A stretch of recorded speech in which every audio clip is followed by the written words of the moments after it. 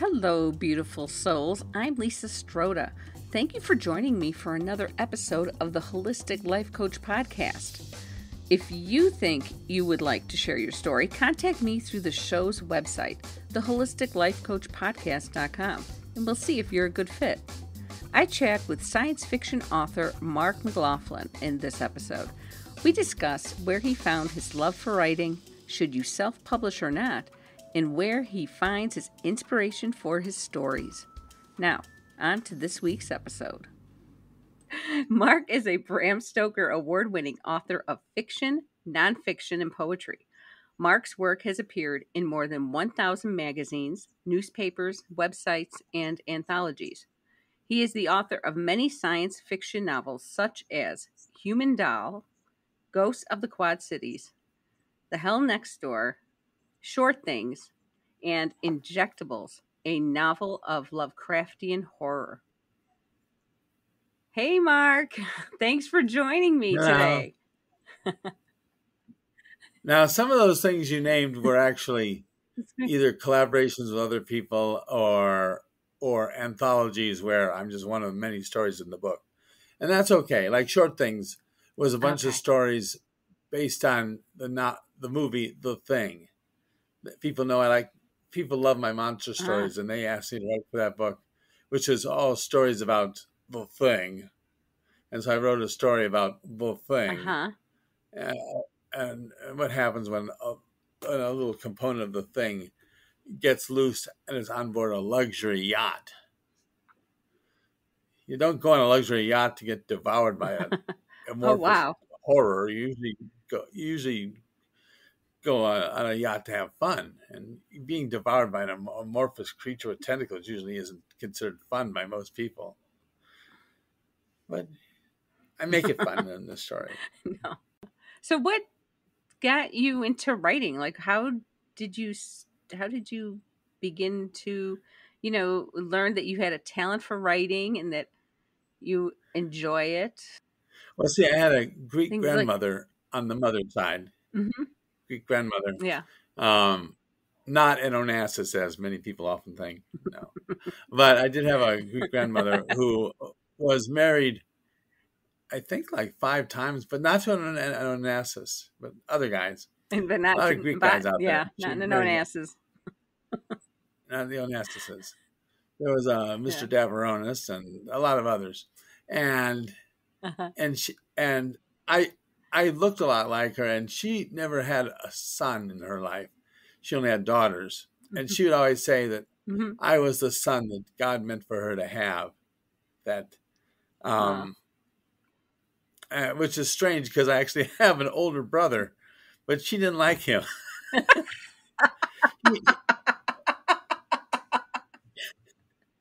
Because she had a thick Greek accent, and he couldn't. My brother,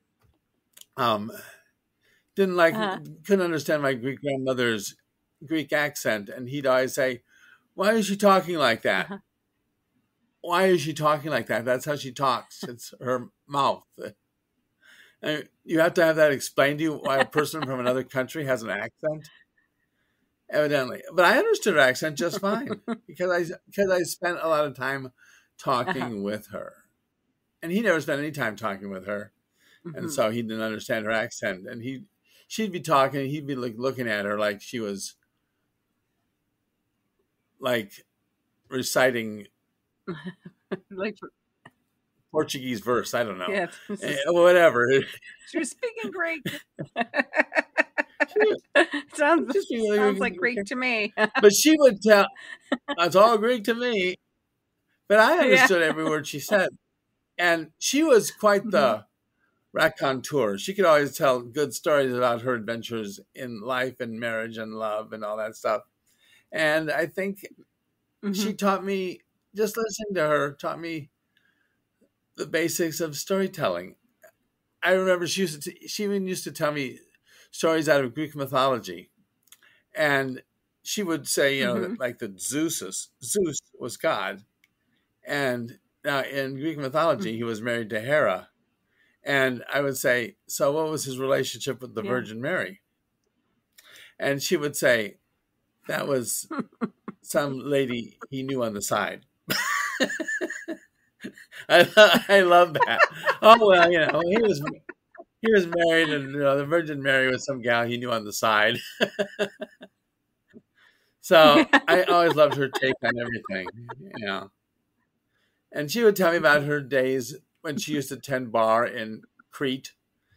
She used to live in Crete, and all that great stuff, and so and she used to take me to a local bookstore in downtown Davenport called The Source, which was operated by a Greek guy named Mr. Pakios. And so I always had lots of books when I was little, from courtesy of my grandmother and Mr. Pakios. And I just gravitated toward reading short stories and lots of horror stories. And before you know it, I figure, hey, I know how to do this. I'll write a lot. And so I started writing a lot of horror stories. And I've had hundreds of horror stories published, and some in national anthologies even. And eventually I started writing some novels, including the great spine chiller Human Doll. For those who can't see it on the screen, I'm holding it up. It's a beautiful cover. Human Doll. A spine chilling tale of plastic surgery gone wrong. Don't ever get plastic surgery. Wow. You don't need it. No. Thanks.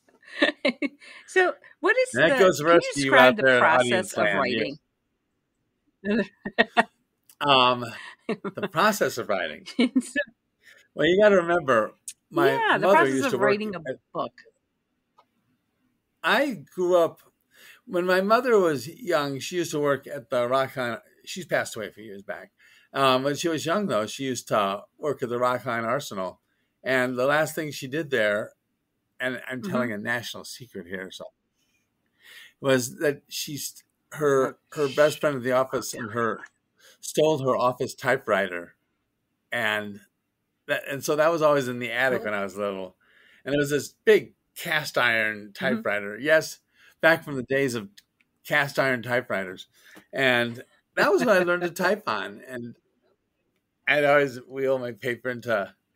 And the very first story I wrote, I typed up on her cast iron typewriter and folded it up and stuck it in an envelope and sent it to a magazine. And my mom was like, "Did you make a copy of that?" And I said, "We didn't have a copying machine."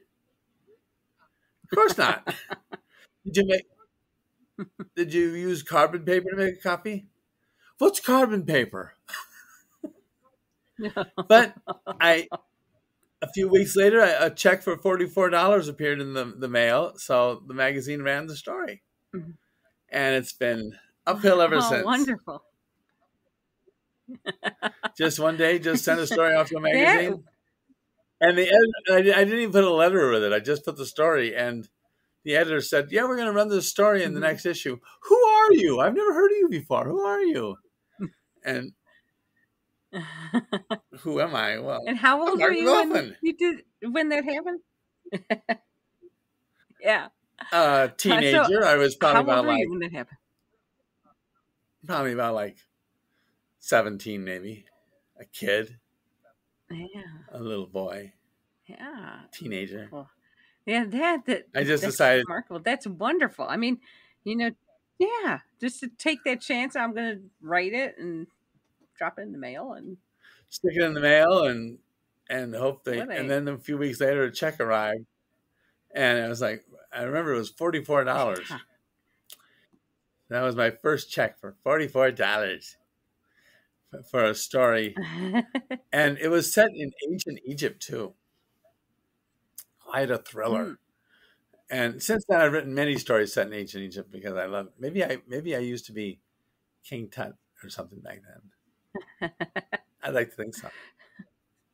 So, do you come up with an idea beforehand, or say if someone says, come up with it afterward. Does a publisher can't come up with it afterward? After I know the story, I got an idea. Yeah. Well, I mean, Or does someone say, "Hey, I want you to write about this," and you you come up with it, or That happens is your too. mind always constantly going like, "Oh, I've got an idea for this," and write it down, and then like a bunch of Yeah. ideas, and then publish them. Oh yeah. I sometimes I have I like don't. 3 or 4 stories in the works because I'm always thinking about things Uh to huh. write. And sometimes editors will say, um, editors who I've worked with will say, send me a story because my next book is about, and they'll tell me what the book is about, and I'll write a story based on like Uh huh. that book called Short Things was short stories Mm-hmm. about the creature from The Thing, the movie The Thing. And I have a story about that, about Mm-hmm. the creature from The Thing gets on a luxury yacht. It escapes from Antarctica and gets on a yacht. And it racks up some mischief then.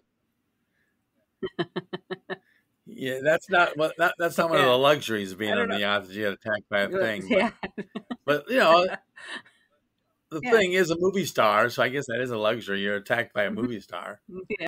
I really enjoyed as a kid reading Edgar Allan Poe, and when we studied him in grade school, and that's where I was introduced to horror stories and um, The Raven and Telltale Heart, and those really just really scared me.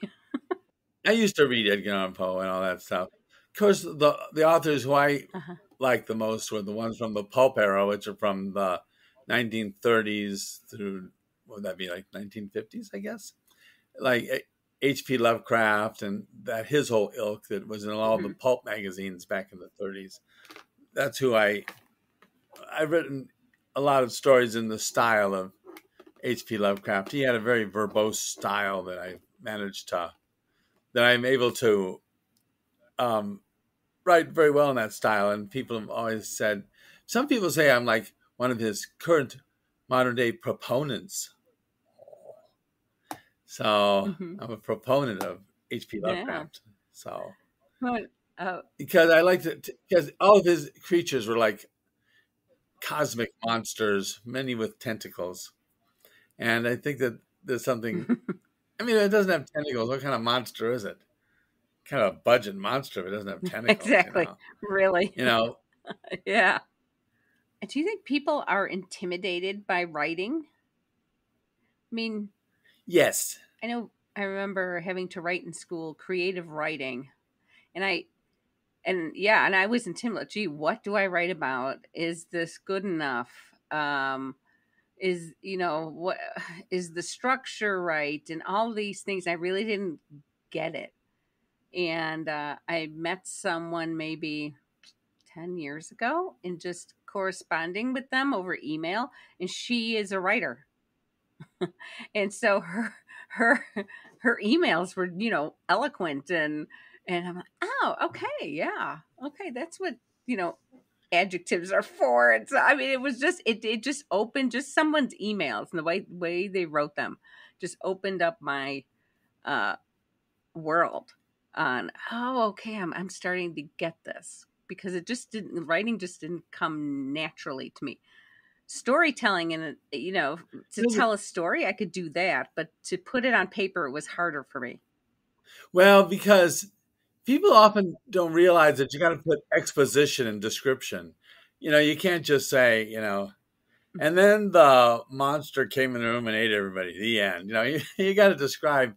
You have to have plot twists and plot elements and descriptions and describe what people look like and what the buildings look like. But you can't just put a big lump of copy Hmm. saying um, that describes everything, just a big lump of copy there. You got to manage to work it all in. It's kind of Uh-huh. like Yeah. cooking a beautiful meal where you got to integrate all the elements and you don't realize that you're being spoon fed a lot of description or anything like that. Hmm. You have to blend it all in together so that it's kind of seamless. And you got to have Yeah. exposition. You got to know what happened in the background, and you got to describe things and have exposition, and it's good to have a plot twist. Did I mention monsters? Good to have those too. Monsters, especially the ones with Tentacles. tentacles. If people want to know how a novel is structured, they should read Human Doll by me. It's because that's a good example of how a novel should be structured. It has a beginning and an ending and stuff in between. And this is one of my few novels that doesn't have like an actual monster in it. It's a. Do you know what a giallo is? You know what a giallo is? Giallo. No. Mm-mm. A giallo is an Italian movie, a style of Italian movie that was made in the 70s, where there would be like a mysterious killer, and then you'd find out who the mysterious killer is in the end, and be like, ah. But during the whole movie, all you'd see was a person like in a black trench coat or something like that. And that was an entire genre in Italy during the 70s and 80s, and it still persists today. And somebody once said that Human Doll was the first drag queen giallo. And it's a very good description. It's about somebody who has it in their mind to. There's a TV show in the novel where that has there's a talent competition for drag queens, not associated with RuPaul in any way. And somebody, for some mean reason, is killing off all the drag queens. But it's like a giallo with drag queens. And Injectables is also about a person from the Lovecraftian universe who has her own unlicensed plastic surgery clinic that she uses injectables. She has 3 different kinds of strange injectables that she achieves her outlandish results with. And it's rare in that it's a Lovecraft story with a female protagonist. Most Lovecraft stories, Lovecraft only wrote about male characters, probably because he was a recluse. He was raised by maiden aunts and he had a wife for 6 months, and he lived his whole life very lonely. He was a lonely recluse in Rhode Island back in the 30s. And most of his characters were old scholarly men who open ancient gateways into other dimensions and whatnot. And I bring all his kind of concepts into the modern day, including, like, how about a Lovecraft story with a woman protagonist? Why, in his eyes, that would have been like, I think he only had like maybe one story that had a female protagonist. And it was a woman who possessed a male guy's body. So it had kind of a male protagonist in that regard, that she was possessing a male guy's body. So, and the other one, The Hell Next Door, is also a terrifying tale of real estate. Oh no!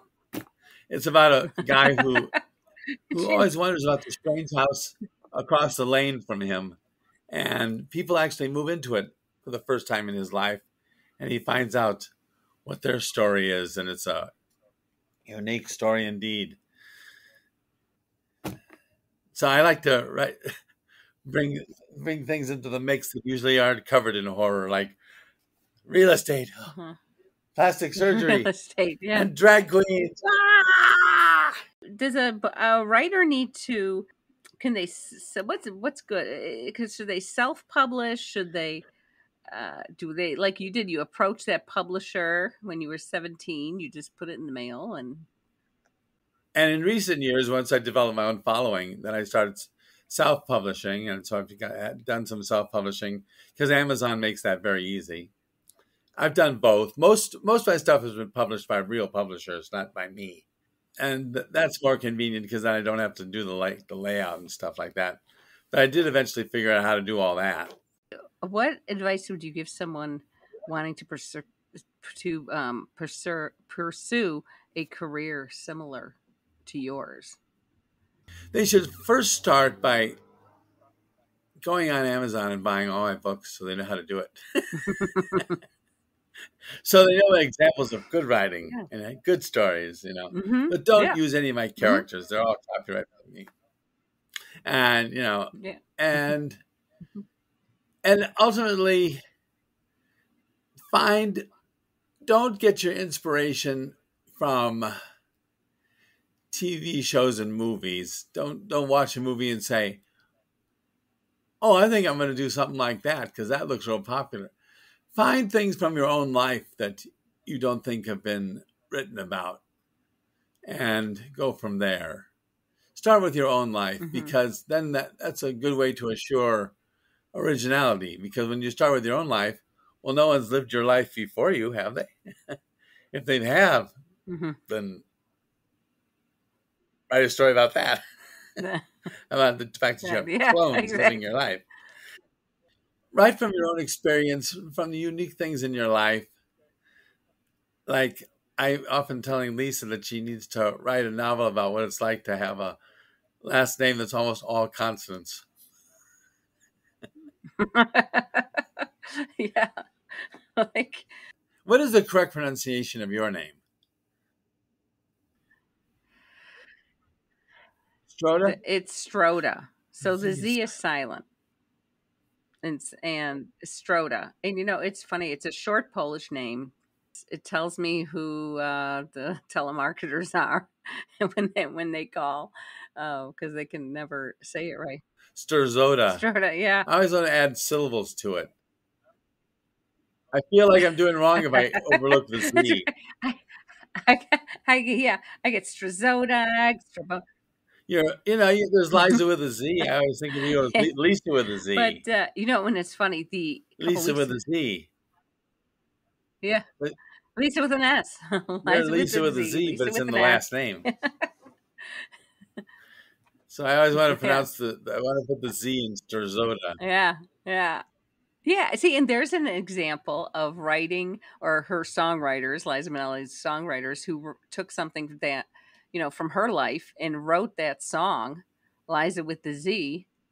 That and and when I've listened to that song, I was like, these are extraordinary songwriters. It's the way they wrote that, and they came up with that. It was just cute, but it was so creative, and of course when she performs it, I mean, it's just remarkable. Hey, we're going to come back to the show in a minute.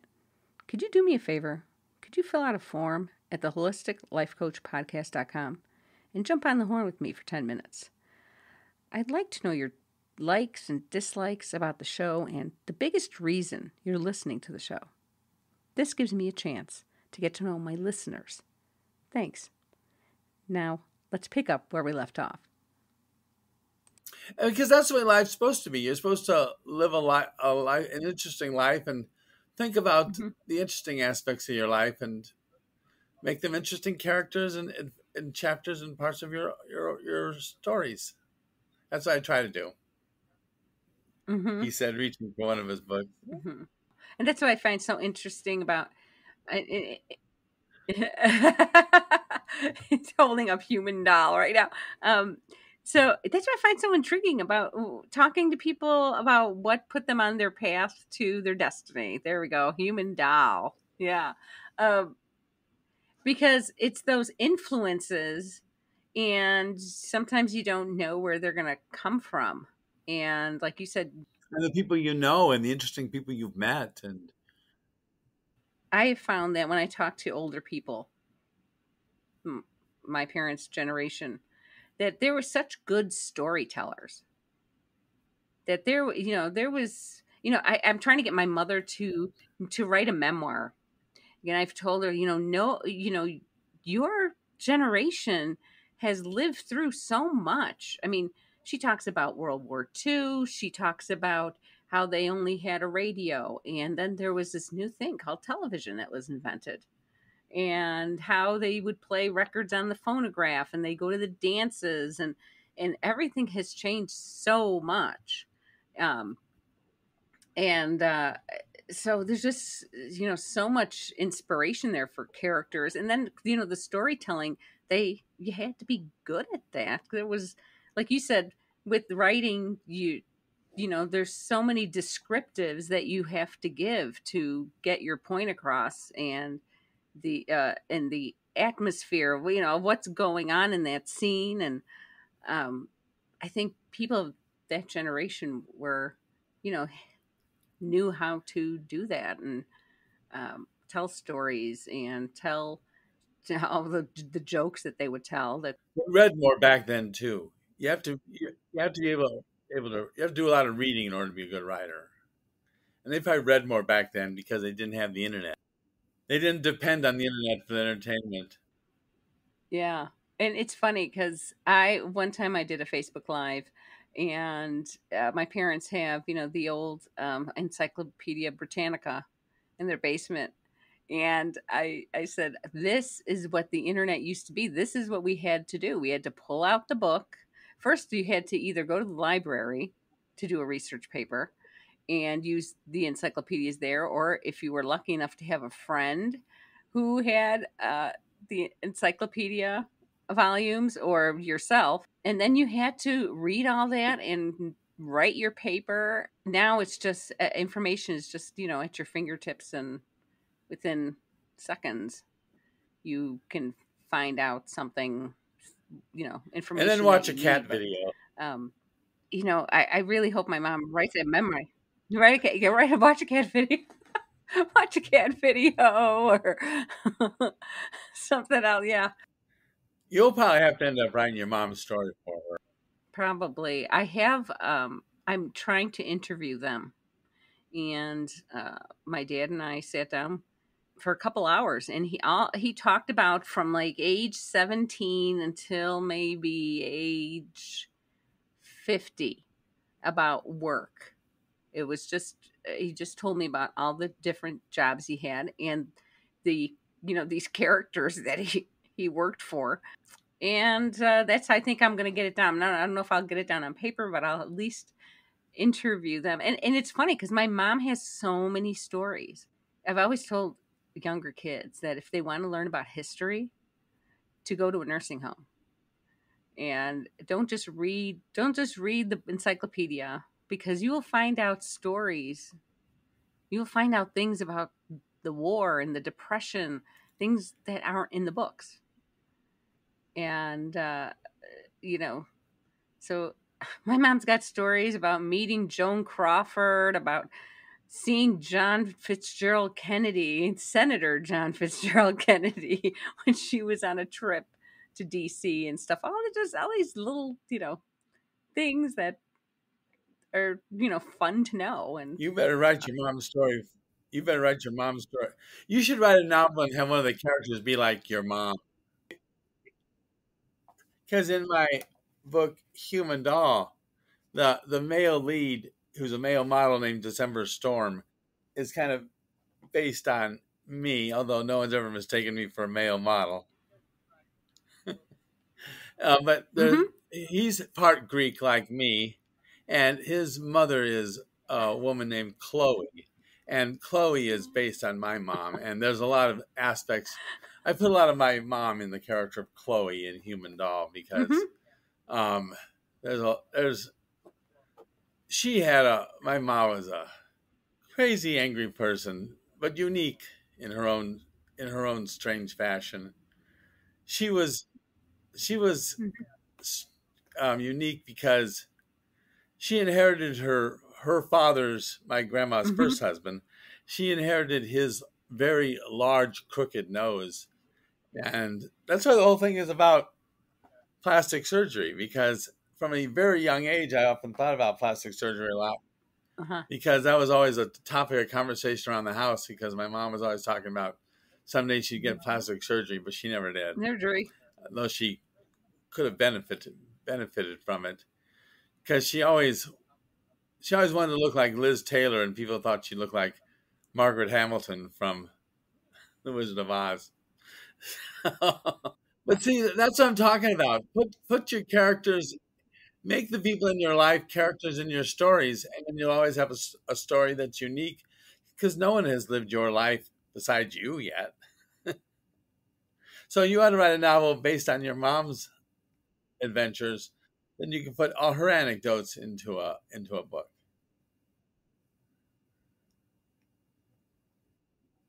And dedicate it to me since I gave you the idea. Yeah.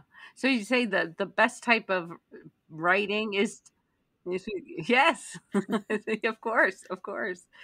Um, the best stories, the best books would have an element of familiarity to the writer, that they should have that element in there.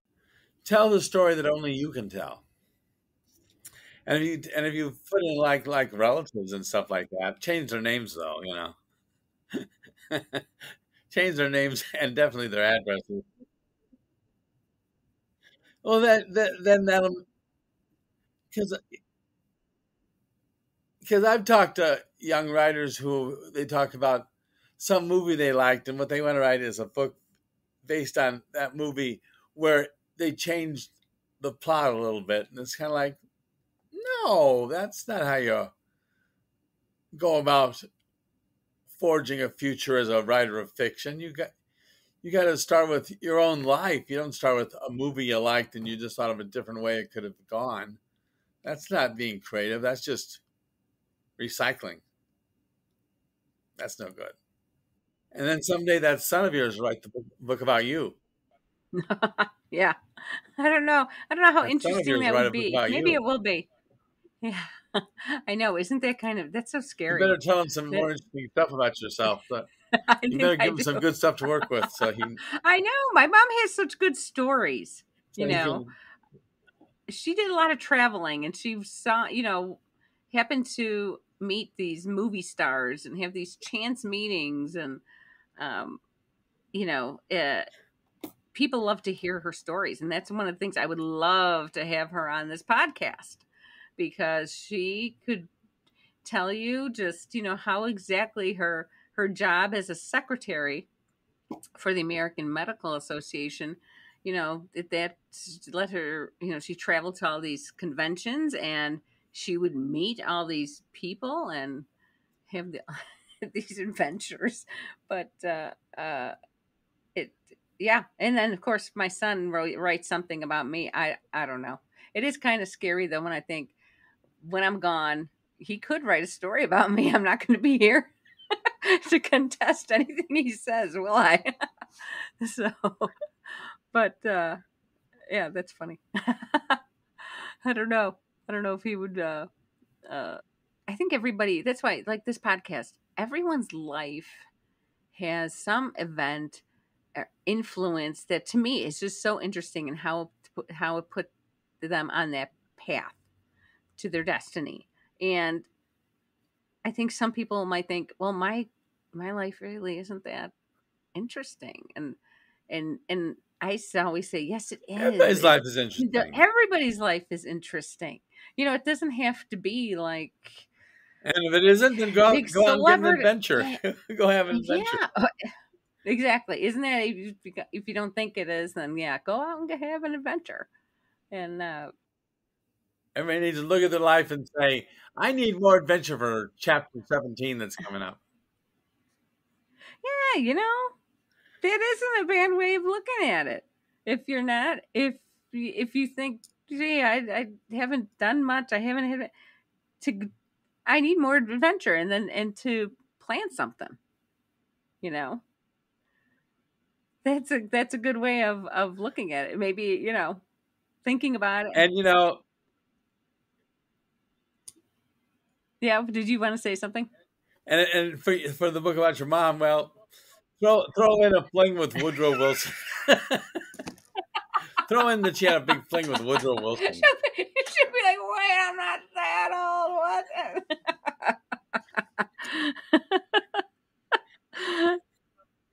Then you can tell her, well, Ma, unless you tell me something more interesting, I'm going to put in that made up fling with Woodrow Wilson. Exactly. Okay. Yeah. So I would like you. We come to the part where we do 5 random questions. So, okay. All right. I'm ready. If you could have, I'm doing a karate stance for the. You're ready. If you could have dinner with any 3 people, dead or alive, who would they be? Well, one of them would be Pete Burns, who was the singer for a group called Dead or Alive, who was a plastic surgery addict who would change his face for every album he put out. Oh, wow. I want to know what was his rationale for that. I mean, he had hundreds of plastic surgery procedures during his life, and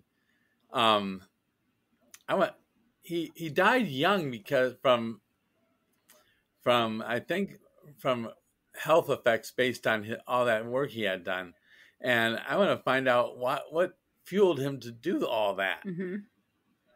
You know, he changed his face. He said he liked to change his face like people change the furniture in their apartment. It's like, really?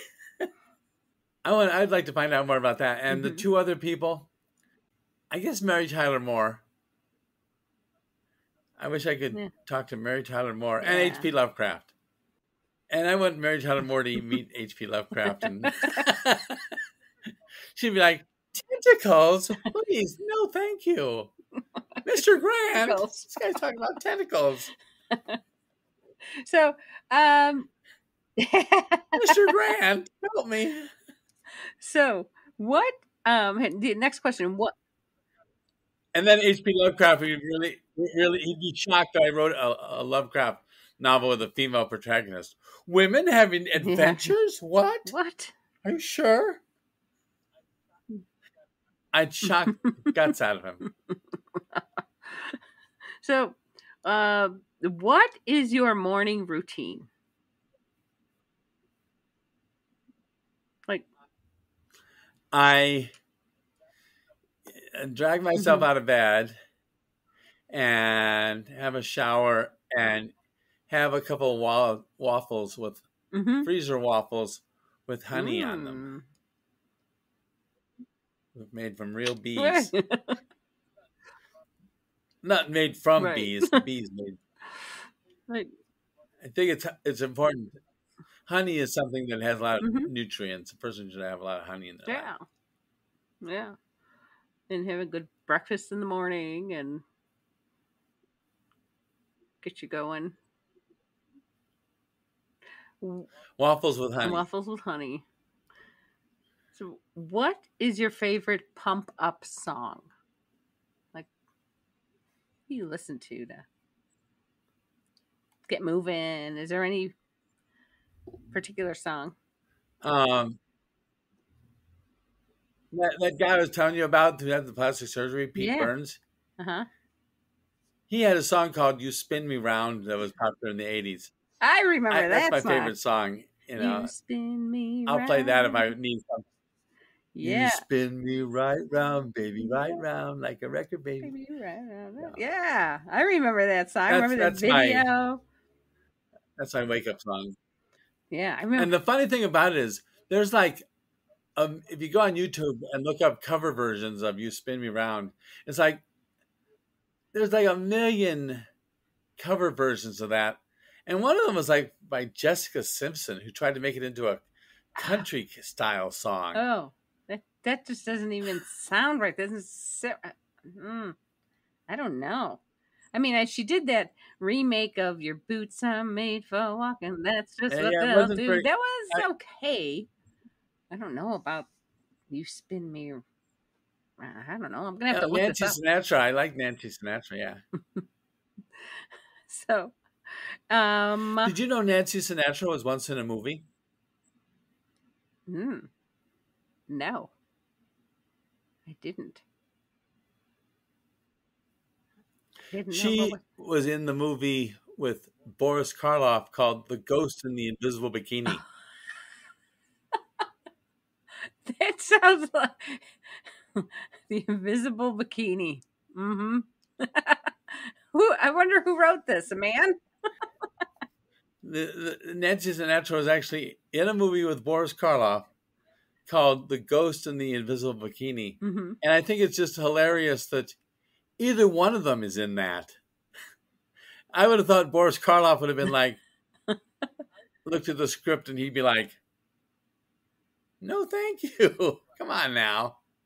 I don't need money that badly. I got savings." Same with Nancy Sinatra, but I guess the allure of starring in a beach movie. This was like on the tail end of those beach blanket bingo movies. That they were trying to do beach blanket bingo movies that Yeah. um, Okay. that they tried to integrate with horror movies to hit the drive-in crowd, and that one didn't do very well. It was kind of like the last gasp of the old beach movies. If you could turn back time and talk to your 18-year-old self, what would you tell him? Yeah, but I would advise against certain bad relationships in the past. Oh, I hear you on that. And if heaven exists, what would you like to hear God say when you arrive at the pearly gates? I would want him to say, him holding a copy of Human Doll and saying, "I just can't put this book down." Oh, no. Good job, Or Mark. the hell next door. Yeah. The hell next door, he'd be reading this and saying, "You got it all right. This is it. Yeah. You really nailed it, didn't you?" He'd shake my hand. I nailed it. He'd be like, he'd give the book a tender kiss, and he'd say that I provided him with some entertainment because he's going to live forever, so he needs some entertainment. Mm-hmm. Yeah. That is awesome. That's great. Yeah. So where can people find you if they want to know more about you? If they want to get my books, they can get them on Amazon. They're all over Amazon. Awesome. Well, thank you very much for being on the podcast. Well, you're welcome. It was a lot of fun. Now I'm gonna be waiting for you to write that book about your mother's torrential affair with Woodrow Wilson. Oh, that would get me in so much trouble. If you're hearing this message, you've listened to our new episode all the way through. And for that, I thank you from the bottom of my heart. You can find Mark's contact information in the show notes at theholisticlifecoachpodcast.com.